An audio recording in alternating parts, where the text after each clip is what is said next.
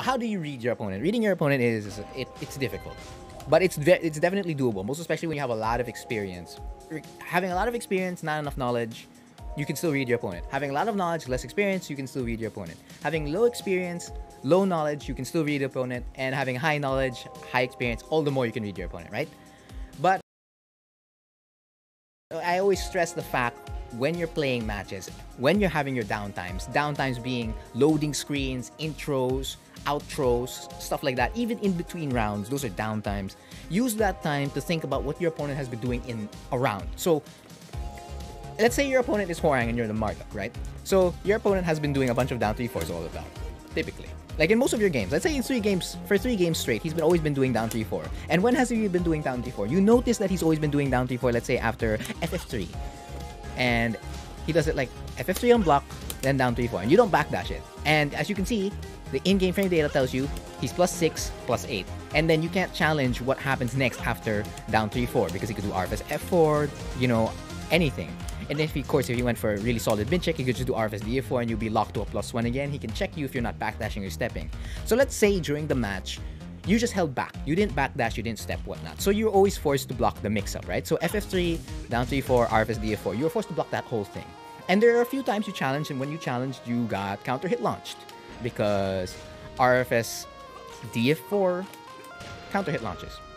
And that put you in a bad spot because you didn't know how to challenge yet. So let's put you in a situation where you have low experience, low knowledge. So from what you've gathered from 3 games straight is that after this particular mid kick that, you know, hurts a lot and has a lot of plus frames on block, since you're not backdashing the options, and he does down 3-4 into RFS DF4, what you gathered is that if I press after this situation, I may die. I could lose a bunch of my health instantly. So how do you tackle the situation now? So since you know that he's going to do FF3 into down 3-4 for 3 games straight, that's been his game plan all the time, you will now have around 3 options, right? And those options being, since it's a low, there are 2 things you can do to a low. You can either low parry it or low crush a low. So in this case, Marduk, you could, up forward 4. You could up forward 4 or up forward 3 the low, or you could low parry the low, or you could down jab. Because, why can you down jab? Because FF3 is only +6. And this is a 17 frame low. 17 minus 6, 11. And your down jab's 10 frames. So that means you'll go first regardless of his +6. That's how fast your move is. So now you have 3 options that you could use against that particular situation. And now the mix-up will move further and the mind games will move further after you have done that. You've done that particular counter to your opponent. So now you've read that one particular situation out of the many situations that have played out throughout, give or take, 9 rounds that have played since it's been 3 games played, right?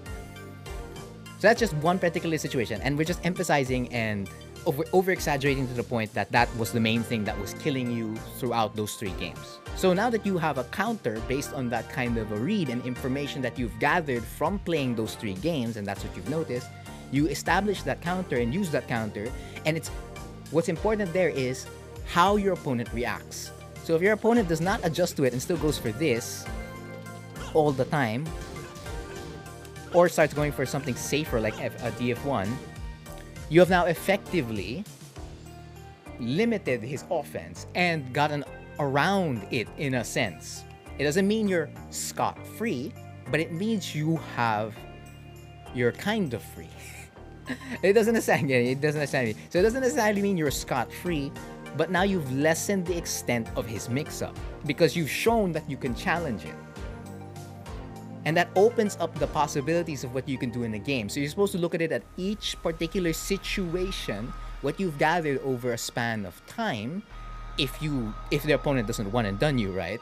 And use that information to adjust to your opponent, regardless if you have experience versus that character or knowledge versus that character, because all people across the board can read an opponent. It is completely possible. When you see that pattern, and typically that pattern is called a flow chart. And that's what we typically call it, a flow chart. So his flow chart is FF3 into down 3-4, RFS DF4. The moment you knew that, you counted it, down jab, low parry, low crush, You now have an opening you can push yourself into to establish now your offense, your flowchart, or whatever it is you want to do to get some rounds in and potentially even get a game. And of course, that's at the very basic core of it. It's a very simplified version of it, the core idea of it. Yes. It could go way deeper than that, but when you go way deeper than that, that's when you need more experience and more knowledge. More importantly, the knowledge part.